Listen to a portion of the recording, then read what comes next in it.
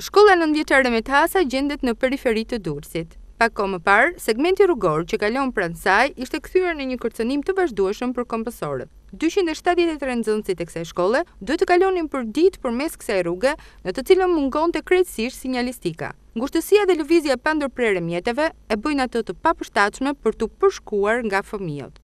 Kemi një problem që në pjesën në përballë ambientit të shkollës, në rrugën kryesore, rruga është shumë e ngushtë.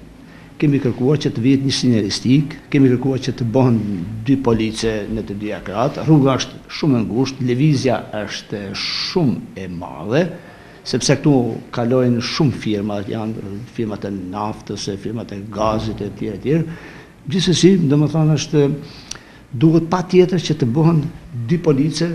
Kërkesat e vazhdueshme nga ana e drejtuesve të shkollës, por dhe vëmendja e kushtuar nga radio-televizioni AdriaNet ka ndikuar në ndryshimin e situatës. Megjithatë, gjendja mbetet problematike, pohojnë kalimtarët, pasi ky segment frekuentohet nga mjetet e tonazhit të rënd. Përven rrezik shika fëmijët ku janë shkolla 1 metër ke.